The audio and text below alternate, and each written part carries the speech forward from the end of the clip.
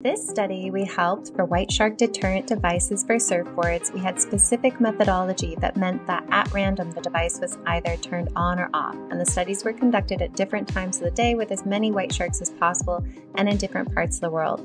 All studies were conducted under permit, and I really enjoyed this clip because you can see at one point there are two white sharks, and likely due to their posturing and positioning for social hierarchy, one simply doesn't make an attempt to approach the boat or board, and the other shark was more interested in. Also, because I was able to observe and film the board with the device off, I was also able to see how so many different white sharks would show curiosity or a lack thereof about the silhouette of a board, which it sometimes was also waded and splashing in the white caps. It was a great study. That research was eventually published after also having studies done in Australia. Check out our other account to see that one. And separate from the study, I took a board out and paddled near a tiger shark, which I highly do not recommend that anyone